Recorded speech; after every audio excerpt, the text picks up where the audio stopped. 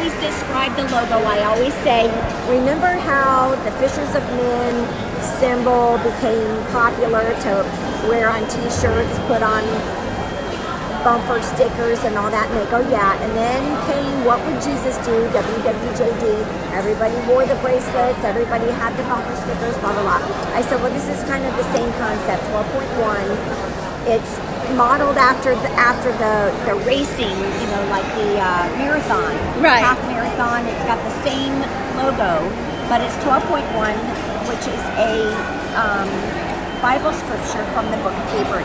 And I said, and when you read that Bible scripture, it talks about being your own self, not wishing you were someone else, not comparing yourself to someone else, not wishing you had more, being blessed and feeling comfortable in your own skin, with your own, liking what you see when you look in the mirror, learning to support yourself and be more supportive of yourself and stop worrying about what everybody else is doing.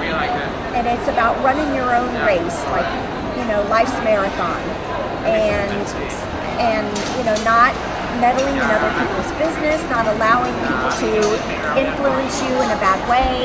And that's how I describe it. And I said, and it comes from the biblical, you know, it's a Christian-based, faith-based website and movement. But, you know, and I always say, who's doing it? I always say she's my neighbor, you know, out at the beach. And, you know, she's doing quite well with it. And I wish her huge success.